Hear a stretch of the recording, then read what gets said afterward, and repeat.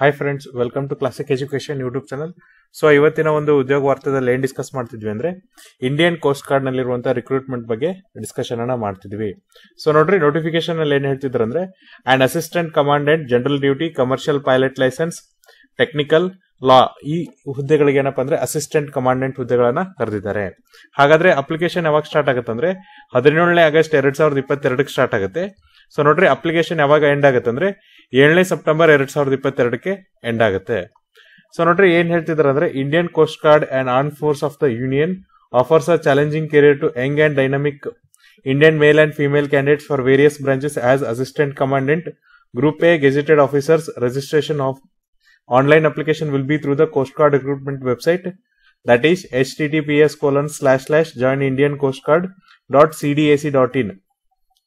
So ನೋಡ್ರಿ, Indian coast guard ಇದೆಯಲ್ಲ, ಇದು ಕೂಡ ಏನಪ್ಪಾ ಅಂದ್ರೆ ಇಂಡಿಯನ್ ಆರ್ಮ್ ಫೋರ್ಸ್ ಒಂದು ವಿಂಗ್ ಆಗಿದ್ದು, ಇವ್ರು ಏನ್ ಮಾಡ್ತಿದ್ರು ಅಂದ್ರೆ ಯಾರೆಲ್ಲ ಪುರುಷರು ಮತ್ತೆ ಮಹಿಳೆಯರು ಇಂಡಿಯನ್ ಕೋಸ್ಟ್ ಗಾರ್ಡ್ ನ ಜಾಯಿನ್ ಆಗ್ಬೇಕಂತೀರಾ, ಎಸ್ಪೆಷಲಿ ಯಾವ್ದಪ್ಪ ಅಂದ್ರೆ ಅಸಿಸ್ಟೆಂಟ್ ಕಮಾಂಡೆಂಟ್ ಹುದ್ದೆಗೆ, ಅದಕ್ಕೆ ಏನ್ ಮಾಡ್ತಿದ್ಯಪ್ಪ ಅಂದ್ರೆ ಆನ್ಲೈನ್ ಅರ್ಜಿಗಳನ್ನ ಕರೀತಿದೆ. ಸೊ ನೋಡ್ರಿ, ಇದು ಅಸಿಸ್ಟೆಂಟ್ ಕಮಾಂಡೆಂಟ್ ಹುದ್ದೆ ಇದೆಯಲ್ಲ, ಇದೇನಪ್ಪ ಅಂದ್ರೆ ಗ್ರೂಪ್ ಎ ಗೆಜೆಟೆಡ್ ಆಫೀಸರ್ ಹುದ್ದೆ ಆಗಿದೆ. ಸೊ ನೀವು ಆನ್ಲೈನ್ ಅಪ್ಲಿಕೇಶನ್ ಹಾಕ್ಬೇಕಾದ್ರೆ ಈ ಅಫಿಷಿಯಲ್ ವೆಬ್ಸೈಟ್ ಇಂದ ಹಾಕ್ಬೇಕಂತ ಹೇಳ್ತಿದ್ದಾರೆ. ಯಾವ್ದಪ್ಪ ಅಂದ್ರೆ https://joinindiancoastguard.cdac.in. ಇದ್ರ ಮೂಲಕ ನೀವೇನಪ್ಪ ಅಂದ್ರೆ ನಿಮ್ಮ ಆನ್ಲೈನ್ ಅಪ್ಲಿಕೇಶನ್ ಅನ್ನ ಹಾಕ್ಬೇಕಂತ ಹೇಳ್ತಿದ್ದಾರೆ. ಹಾಗಾದ್ರೆ ಇರುವಂತ ಹುದ್ದೆಗಳು ಯಾವ್ದಪ್ಪ ಅಂದ್ರೆ ಜನರಲ್ ಡ್ಯೂಟಿ. ಇಲ್ಲಿ ನೋಡ್ರಿ, ನಿಮ್ಮ ಏಜ್ ಲಿಮಿಟ್ ಏನಿದೆಯಪ್ಪ ಅಂದ್ರೆ ನಿಮ್ಮ ಡೇಟ್ ಆಫ್ ಬರ್ತ್ ಏನಪ್ಪ ಅಂದ್ರೆ 1 ಜುಲೈ 1997 30 ಜೂನ್ 2001 ಇರ್ಬೇಕಾಗತ್ತೆ. ಜೊತೆಗೆ ನೋಡ್ರಿ, ನೀವೇನಾದ್ರೂ ಆರ್ಮಿ, ಏರ್ ಫೋರ್ಸ್ ಮತ್ತೆ ನೇವಿ ಎಕ್ಸ್ ಸರ್ವಿಸ್ ಮೆನ್ ಆಗಿದ್ರೆ ನಿಮಗೆ ಏನಪ್ಪಾ ಅಂದ್ರೆ 5 ವರ್ಷ ಏಜ್ ರಿಲ್ಯಾಕ್ಸೇಷನ್ ಇರುತ್ತೆ. ಜೊತೆಗೆ ನೋಡ್ರಿ, ಇದು ಯಾರಿಗೆ ಈ ಹುದ್ದೆ ಎಲಿಜಿಬಲ್ ಆಗುತ್ತೆ ಅಂದ್ರೆ ಕೇವಲ ಪುರುಷರು ಮಾತ್ರ ಇಲ್ಲಿ ಅಪ್ಲೈ ಮಾಡಬೇಕು. ಎಜುಕೇಶನ್ ಕ್ವಾಲಿಫಿಕೇಶನ್ ನೋಡ್ರಿ, should be a degree recognised with university minimum 60% aggregate marks. ಅಂದ್ರೆ ನೀವೊಂದು ಪದವೀಧರರಾಗಿರ್ಬೇಕು. ಜೊತೆಗೆ ಆ ಪದವಿಯಲ್ಲಿ ನಿಮ್ಮ ಟೋಟಲ್ ಓವರ್ ಆಲ್ ಅಗ್ರಿಗೇಟ್ ಎಷ್ಟಿರ್ಬೇಕಪ್ಪ ಅಂದ್ರೆ 60% ಮಾರ್ಕ್ಸ್ ಇರ್ಬೇಕಾಗುತ್ತೆ. ಇದ್ರ ಜೊತೆಗೆ ನೋಡ್ರಿ, mathematics and physics as subject up to intermediate R class 12 10+2+3 scheme of education or equivalent with minimum 55% aggregate in mathematics and physics. The candidate who have completed the graduation after diploma are also eligible, provided they should possess an aggregate of 55% marks in diploma with physics and mathematics in its curriculum. So ನೋಡ್ರಿ, ನೀವೇನ್ ಮಾಡಿರ್ಬೇಕಪ್ಪ ಅಂದ್ರೆ up to class 12 ವರೆಗೂ ಏನಪ್ಪಾ ಅಂದ್ರೆ ನೀವು mathematics ಮತ್ತೆ physics ಅನ್ನ ಓದಿರ್ಬೇಕು. ಅಂದ್ರೆ ಎಸ್ಪೆಷಲಿ ಯಾರೆಲ್ಲ ಸೈನ್ಸ್ ಸ್ಟೂಡೆಂಟ್ಸ್ ಇದ್ರಲ್ಲ ಅವರೆಲ್ಲ ಇಲ್ಲಿ ಎಲಿಜಿಬಲ್ ಆಗ್ತೀರಾ. ಜೊತೆಗೆ ನೋಡ್ರಿ, ನಿಮ್ಮ PUC ಅಲ್ಲಿ ನಿಮ್ಮ ಸೈನ್ಸ್ ಮತ್ತೆ ಮ್ಯಾಥಮೆಟಿಕ್ಸ್ ಓವರ್ ಆಲ್ ಅಗ್ರಿಗೇಟ್ ಎಷ್ಟಿರ್ಬೇಕಪ್ಪ ಅಂದ್ರೆ 55% ಮಾರ್ಕ್ಸ್ ಇರ್ಬೇಕಾಗುತ್ತೆ. ಜೊತೆಗೆ ನಿಮ್ಗೊಂದು ಡೌಟ್ ಇರುತ್ತೆ, ಡಿಪ್ಲೊಮಾ ಮಾಡಿದಂತ ಕ್ಯಾಂಡಿಡೇಟ್ ಕೂಡ ಇಲ್ಲಿ ಅಪ್ಲೈ ಮಾಡಬಹುದಾ ಅಂದ್ರೆ. ಸೊ ನೋಡ್ರಿ, ಡಿಪ್ಲೊಮಾ ಮಾಡಿದಂತ ಅಭ್ಯರ್ಥಿಗಳು ಕೂಡ ಇಲ್ಲಿ ಅಪ್ಲೈ ಮಾಡಬಹುದು. ಬಟ್ ಏನಪ್ಪಾ ಅಂದ್ರೆ ನಿಮ್ಮ ಡಿಪ್ಲೊಮಾದಲ್ಲಿ ಏನು ಮ್ಯಾಥಮೆಟಿಕ್ಸ್ ಮತ್ತೆ ಫಿಸಿಕ್ಸ್ ಇರುತ್ತಲ್ಲ, ಅಲ್ಲಿ ನಿಮ್ಮ ಓವರ್ ಆಲ್ ಅಗ್ರಿಗೇಟ್ ಎಷ್ಟು ಬೇಕಪ್ಪ ಅಂದ್ರೆ 55% ಮಾರ್ಕ್ಸ್ ಇರ್ಬೇಕಂತ ಹೇಳ್ತಿದ್ದಾರೆ. ಇದಾದ್ಮೇಲೆ ನೋಡ್ರಿ, ಕಮರ್ಷಿಯಲ್ ಪೈಲಟ್ ಲೈಸೆನ್ಸ್. ಇಲ್ಲಿ ಕೂಡ ನಿಮ್ಮ ಏಜ್ ಲಿಮಿಟ್ ಏನಿಅಥವಾ ನಿಮ್ಮ ಡೇಟ್ ಆಫ್ ಬರ್ತ್ ಏನಿದೆ ಅಂದ್ರೆ 1 ಜುಲೈ 1997 30 ಜುಲೈ 2003 ಇರ್ಬೇಕಾಗುತ್ತೆ. ಇಲ್ಲಿ ಏನಪ್ಪಾ ಅಂದ್ರೆ ಮಹಿಳೆಯರು ಮತ್ತೆ ಪುರುಷರು ಇಬ್ಬರಿಗೂ ಕೂಡ ಏನಪ್ಪಾ ಅಂದ್ರೆ ಸಮಾನವಾದ ಅವಕಾಶ ಕೊಟ್ಟಿದ್ದಾರೆ. ಸೊ ಇಲ್ಲಿ ಎಜುಕೇಶನ್ ಕ್ವಾಲಿಫಿಕೇಶನ್ ಏನಿದೆ ಅಂದ್ರೆ should have passed 12th class or equivalent with physics and mathematics as subject with minimum 55% aggregate marks in mathematics and physics. The candidates who have completed diploma are also eligible, provided they should possess an aggregate of 55% marks in diploma with physics and mathematics in its curriculum. So ಇಲ್ಲಿ ಕೂಡ ಏನಪ್ಪಾ ಅಂದ್ರೆ ನೀವು 12th standard ವರೆಗೂ pass ಆಗಿದ್ರು ಕೂಡ ಇಲ್ಲಿ eligible ಆಗ್ತೀರಾ. ಜೊತೆಗೆ ನೋಡ್ರಿ, ಇದ್ರಲ್ಲಿ ಏನಪ್ಪಾ ಅಂದ್ರೆ ನಿಮ್ಮ ಫಿಸಿಕ್ಸ್ ಮತ್ತೆ ಮ್ಯಾಥಮೆಟಿಕ್ಸ್ ಅಲ್ಲಿ ಓವರ್ ಆಲ್ ಅಗ್ರಿಗೇಟ್ ಎಷ್ಟಿರ್ಬೇಕಪ್ಪ ಅಂದ್ರೆ ನಿಮ್ದು 55% ಇರ್ಬೇಕಾಗುತ್ತೆ. ಇನ್ ಕೇಸ್ ನೀವೇನಾದ್ರೂ ಡಿಪ್ಲೊಮಾ ಮಾಡಿದ್ರೆ ನೀವು ಕೂಡ ಎಲಿಜಿಬಲ್ ಆಗ್ತೀರಾ. ಬಟ್ ನಿಮ್ಮ ಡಿಪ್ಲೊಮಾದಲ್ಲಿ ನಿಮ್ದೇನ್ ಮ್ಯಾಥಮೆಟಿಕ್ಸ್ ಮತ್ತೆ ಫಿಸಿಕ್ಸ್ ಇರುತ್ತಲ್ಲ, ಅಲ್ಲಿ ನಿಮ್ಮ ಅಗ್ರಿಗೇಟ್ ಎಷ್ಟಿರ್ಬೇಕಪ್ಪ ಅಂದ್ರೆ 55% ಮಾರ್ಕ್ಸ್ ಇರ್ಬೇಕಾಗುತ್ತೆ. ಜೊತೆಗೆ ನೋಡ್ರಿ, ಎರಡನೇ ಕಂಡೀಷನ್ ಏನಿದೆಪ್ಪ ಅಂದ್ರೆ should possess a current commercial pilot license issued or validated by Director General of Civil Aviation on the date of submission of the application. ಅಂದ್ರೆ ನಿಮ್ಮ ಹತ್ರ ಏನಪ್ಪಾ ಅಂದ್ರೆ ಕಮರ್ಷಿಯಲ್ ಪೈಲಟ್ ಲೈಸೆನ್ಸ್ ಇರ್ಬೇಕಾಗುತ್ತೆ. ಸೊ ಅದನ್ನ ಯಾರು ಕೊಡ್ತಾರೆ ಅಥವಾ ವ್ಯಾಲಿಡೇಟ್ ಮಾಡ್ತಾರೆ ಅಂದ್ರೆ DGCA ಅವರು ವ್ಯಾಲಿಡೇಟ್ ಅನ್ನ ಮಾಡ್ತಾರೆ. ಇದಾದ್ಮೇಲೆ ನೆಕ್ಸ್ಟ್ ಹುದ್ದೆ ಯಾವ್ದಿದೆ ಅಂದ್ರೆ ಟೆಕ್ನಿಕಲ್ ಮೆಕ್ಯಾನಿಕಲ್. ಸೊ ನೋಡ್ರಿ, ಇಲ್ಲಿ ನಿಮ್ಮ ಡೇಟ್ ಆಫ್ ಬರ್ತ್ ಏನಿರ್ಬೇಕಪ್ಪ ಅಂದ್ರೆ 1 ಜುಲೈ 1997 30 ಜೂನ್ 2001 ಇರ್ಬೇಕಾಗುತ್ತೆ. ಇನ್ ಕೇಸ್ ನೀವೇನಾದ್ರೂ ಕೋಸ್ಟ್ ಗಾರ್ಡ್ ಅಲ್ಲಿ ಕೆಲಸ ಮಾಡ್ತಿದ್ರೆ ನಿಮಗೆ 5 ವರ್ಷ ಏಜ್ ರಿಲ್ಯಾಕ್ಸೇಷನ್ ಅನ್ನ ಕೊಡ್ತಾರೆ. ಇದೇನಪ್ಪ ಅಂದ್ರೆ ಕೇವಲ ಪುರುಷ ಅಭ್ಯರ್ಥಿಗಳು ಮಾತ್ರ ಇಲ್ಲಿ ಅಪ್ಲೈ ಮಾಡಬಹುದು. ಇಲ್ಲಿ ಎಜುಕೇಶನ್ ಕ್ವಾಲಿಫಿಕೇಶನ್ ನೋಡ್ರಿ, should hold on engineering degree of recognised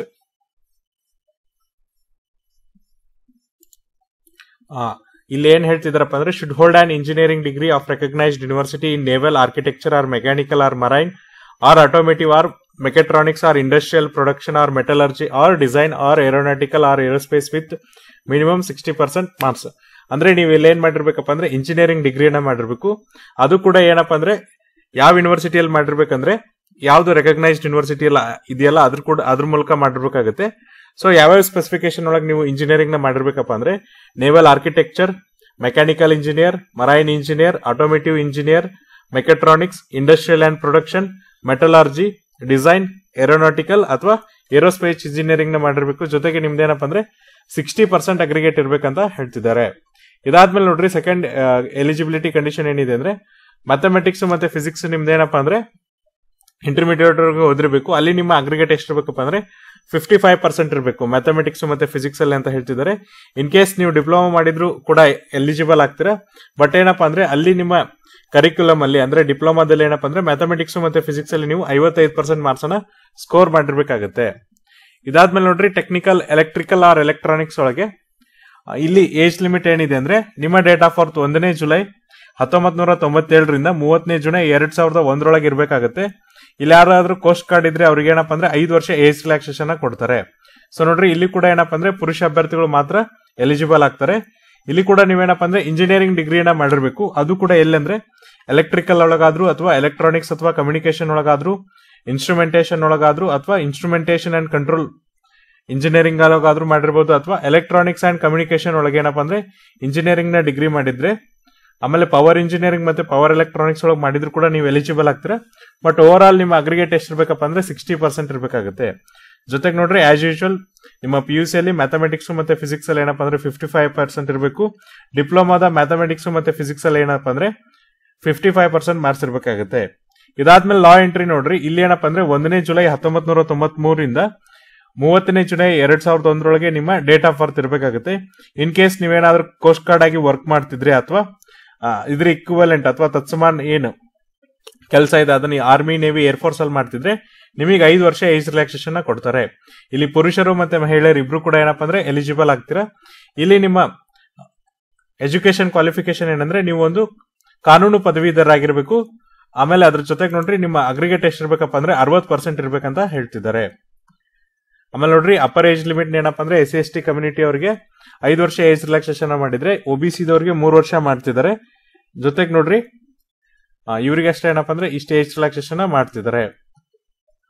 ಅದಾದ್ಮೇಲೆ ಪೋಸ್ಟ್ ನೋಡ್ರಿ ಜನರಲ್ ಡ್ಯೂಟಿಯಲ್ಲಿ ನಿಮ್ಗೆ 50 ಹುದ್ದೆಗಳಿದ್ರೆ ಈ CPL SSA ಒಳಗೆ ಅಥವಾ ಟೆಕ್ ಒಳಗೆ 20, ಆಮೇಲೆ ಲಾ ಒಳಗೆ ಒಂದು, ಟೋಟಲ್ ಏನಪ್ಪಾ ಅಂದ್ರೆ 71 ವೇಕೆನ್ಸೀಸ್ ಇದೆ.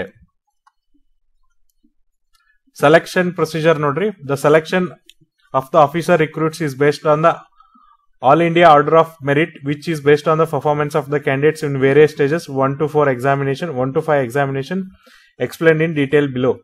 ಸೊ ನೋಡ್ರಿ ನಿಮ್ಮ ಸೆಲೆಕ್ಷನ್ ಏನ್ ಮಾಡ್ತಾರೆ ಅಂದ್ರೆ 1 to 5 ಎಕ್ಸಾಮಿನೇಷನ್ ಕಂಡಕ್ಟ್ ಮಾಡಿ ನಿಮ್ಗೆ ಏನಪ್ಪಾ ಅಂದ್ರೆ ಸೆಲೆಕ್ಷನ್ ಅನ್ನ ಮಾಡ್ತಾರೆ. ಫಸ್ಟ್ ನೋಡ್ರಿ ಸ್ಟೇಜ್ 1 ಒಳಗೆ ಏನಿರುತ್ತಪ್ಪ ಅಂದ್ರೆ ನಿಮಗೆ ಒಂದು ಎಕ್ಸಾಮ್ ಇರುತ್ತೆ. The test of eligible candidate will be computer based examination conducted at various centres all over India. Screening test is to be conducted for the candidates applying for the post of GD or CPL, technical, mechanical or electrical or electronics. The screening test will be conducted in MCQ pattern with a maximum marks of 400 consisting of 100 questions with 4 marks for each correct answer and 1 negative marks for each incorrect answer. The duration of the examination will be 2 hours. The medium of test paper will be English. The candidate has to take the following test depending upon the post applied.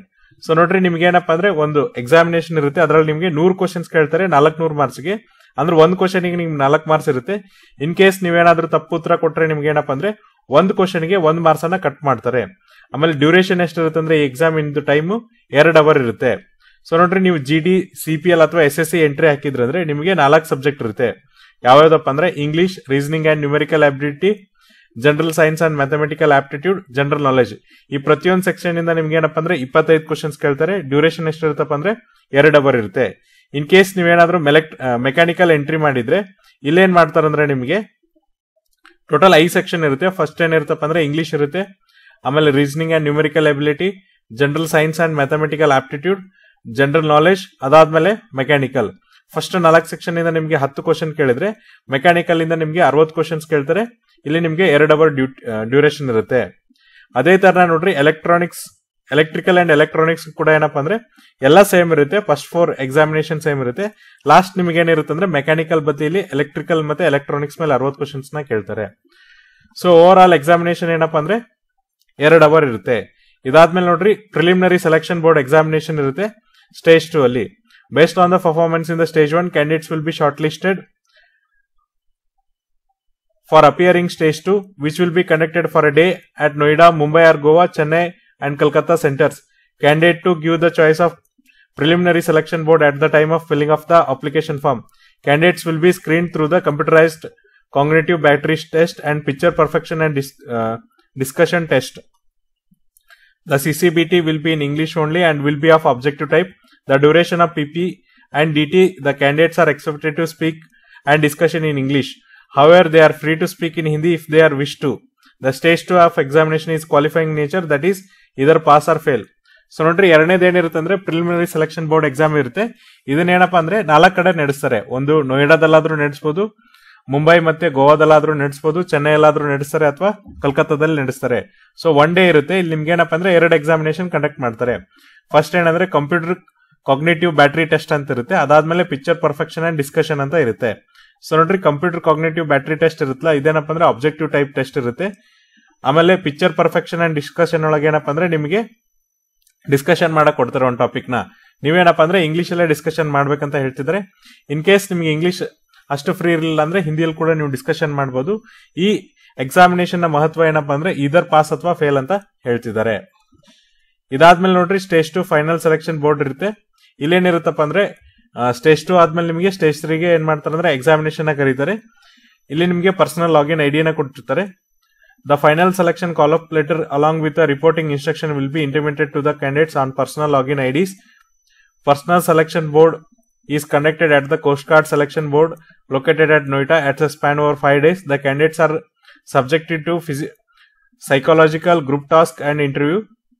The final selection will be conducted tentatively from February to April 2023. So ನೋಡ್ರಿ final selection process ಏನಿರುತ್ತಪ್ಪ ಅಂದ್ರೆ ನಿಮಗೊಂದು login ID ಕೊಡ್ತಾರೆ, personal login ಐಡಿನ ಕೊಡ್ತಾರೆ. ಇದನ್ನೆಲ್ಲಿ connect ಮಾಡ್ತಾರಪ್ಪ ಅಂದ್ರೆ ಅವರ Noida centres ಅಲ್ಲೇ connect ಮಾಡ್ತಾರೆ. ಇದೇನಪ್ಪ ಅಂದ್ರೆ ಒಂದು 5 ದಿನದವರೆಗೂ ನಿಮ್ಗೆ ಎಕ್ಸಾಮಿನೇಷನ್ ಇರುತ್ತೆ. ಇದರೊಳಗೆ ನಿಮಗೆ ಏನೇನು ಪರೀಕ್ಷೆಗಳನ್ನ ಮಾಡ್ತಾರೆ ಅಂದ್ರೆ ನಿಮ್ಮ ಸೈಕಾಲಜಿಕಲಿ ಟೆಸ್ಟ್ ಮಾಡ್ತಾರೆ, ಗ್ರೂಪ್ ಟಾಸ್ಕ್ ಟೆಸ್ಟ್ ಮಾಡ್ತಾರೆ, ಆಮೇಲೆ ಪರ್ಸನಾಲಿಟಿ ಟೆಸ್ಟ್ ಅಥವಾ ಇಂಟರ್ವ್ಯೂನ ಕಂಡಕ್ಟ್ ಮಾಡ್ತಾರೆ. ಈ ಎಕ್ಸಾಮ್ ಯಾವಾಗಿರುತ್ತೆ ಅಂದ್ರೆ ಫೆಬ್ರವರಿ ಅಥವಾ ಏಪ್ರಿಲ್ 2023 ಇರ್ತಿದ್ದಾರೆ ಅಂತ ಹೇಳ್ತಿದ್ದಾರೆ. ಇದಾದ್ಮೇಲೆ ಸ್ಟೇಜ್ 4 ನೋಡ್ರಿ ಮೆಡಿಕಲ್ ಎಕ್ಸಾಮಿನೇಷನ್ ಇರುತ್ತೆ. ಸ್ಟೇಜ್ 5 ಇಂಡಕ್ಷನ್ ಇರುತ್ತೆ. ಆಮೇಲೆ ಇದಾದ್ಮೇಲೆ ಏನಪ್ಪಾ ಅಂದ್ರೆ ರಿಸಲ್ಟ್ ಯಾವಾಗ ಡಿಕ್ಲೇರ್ ಮಾಡ್ತಾರೆ ಅಂದ್ರೆ ಸ್ಟೇಜ್ 1 ಟು ಸ್ಟೇಜ್ 5 ಏನಪ್ಪಾ ಅಂದ್ರೆ ಆ ಎಕ್ಸಾಮ್ ಆದ 30 ದಿನದೊಳಗೆ ಏನ್ ಮಾಡ್ತಾರಪ್ಪ ಅಂದ್ರೆ ಅನೌನ್ಸ್ ಮಾಡ್ತಾರೆ ಅಂತ ಹೇಳ್ತಿದ್ದಾರೆ. ಹಾಗಾದ್ರೆ ನೀವು ಯಾವ ತರನಾಗಿ ಅಪ್ಲಿಕೇಶನ್ ಹಾಕ್ಬೇಕಪ್ಪ ಅಂದ್ರೆ ಆನ್ಲೈನ್ ಹಾಕ್ಬೇಕು. ಅದು ಕೂಡ 17ನೇ ಆಗಸ್ಟ್ 2022ರಿಂದ 7ನೇ ಸೆಪ್ಟೆಂಬರ್ 2022 https://joinindiancoastguard.cdac.in ಈ ವೆಬ್ಸೈಟ್ ಮೂಲಕ ನೀವೇನಪ್ಪ ಅಂದ್ರೆ ಅಪ್ಲಿಕೇಶನ್ ಅನ್ನ ಹಾಕ್ಬೇಕಾಗುತ್ತೆ. ಸೊ ಇದಾದ್ಮೇಲೆ ನೋಡ್ರಿ ನೆಕ್ಸ್ಟ್ ಏನಪ್ಪಾ ಅಂದ್ರೆ ಅಪ್ಲಿಕೇಶನ್ ಫೀಸ್, ಎಕ್ಸಾಮಿನೇಷನ್ ಫೀಸ್ ಎಷ್ಟಿರುತ್ತೆ ಅಂದ್ರೆ 250 ರೂಪಾಯಿ ಇರುತ್ತೆ. ಸೊ ಇದನ್ನ ನೀವೇನ್ ಮಾಡ್ಬೇಕಂದ್ರೆ ಆನ್ಲೈನ್ ಮೂಲಕನೇ ಪೇ ಮಾಡ್ಬೇಕಾಗುತ್ತೆ. ಇನ್ ಕೇಸ್ ನೀವೇನಾದ್ರೂ SC/ST ಆಗಿದ್ರೆ ಅವ್ರಿಗೆ ಏನಪ್ಪಾ ಅಂದ್ರೆ ಎಕ್ಸಾಮಿನೇಷನ್ ಫೀಸ್ ಇರಲ್ಲ. ಸೊ ನೋಡ್ರಿ ಆನ್ಲೈನ್ ಮೂಲಕ ನೀವೇನಪ್ಪ ಅಂದ್ರೆ ನೆಟ್ ಬ್ಯಾಂಕಿಂಗ್ ಅಥವಾ visa, master, ಮ್ಯಾಸ್ಟ್ರಿಯೋ, RuPay, credit, debit card use ಮಾಡ್ಕೊಂಡು ಏನಪ್ಪಾ ಅಂದ್ರೆ ಎಕ್ಸಾಮಿನೇಷನ್ ಫೀಸ್ ನ ತುಂಬಬಹುದಾಗಿದೆ. ಸೊ ಇದಿಷ್ಟೇನಪ್ಪ ಅಂದ್ರೆ ಇವತ್ತಿನ ಉದ್ಯೋಗ ವಾರ್ತೆ. ಇನ್ ಕೇಸ್ ನಿಮ್ಗೆ ಇದ್ರಲ್ಲಿ ಏನಾದ್ರೂ ಡೌಟ್ ಇದ್ರೆ ನಾವೇನ್ ಮಾಡ್ತೀವಿ ಅಂದ್ರೆ ನಮ್ಮ ಡಿಸ್ಕ್ರಿಪ್ಷನ್ ಬಾಕ್ಸ್ ಅಲ್ಲಿ ಅಫಿಷಿಯಲ್ PDF ಲಿಂಕ್ ಅನ್ನ ಕೊಟ್ಟಿರ್ತೀವಿ. ಆ ಲಿಂಕ್ ಅನ್ನ ಕ್ಲಿಕ್ ಮಾಡಿದ್ರೆ ಸಾಕು, ಎಂಟೈರ್ PDF ಡೌನ್ಲೋಡ್ ಆಗುತ್ತೆ. ಅಲ್ಲಿ ನೀವು ನಿಮ್ ಡೌಟ್ಸ್ ನ ಕ್ಲಾರಿಫೈ ಮಾಡಬಹುದು. ನೆಕ್ಸ್ಟ್ ಇನ್ನೊಂದು ರಿಕ್ರೂಟ್ಮೆಂಟ್ ವಿಡಿಯೋನ ಮತ್ತೊಂದು ಉದ್ಯೋಗ ವಾರ್ತೆಯಲ್ಲಿ ಡಿಸ್ಕಸ್ ಮಾಡೋಣ. ಅಲ್ಲಿವರೆಗೂ ನೋಡ್ತಾ ಇರಿ classic education YouTube channel. Thank you.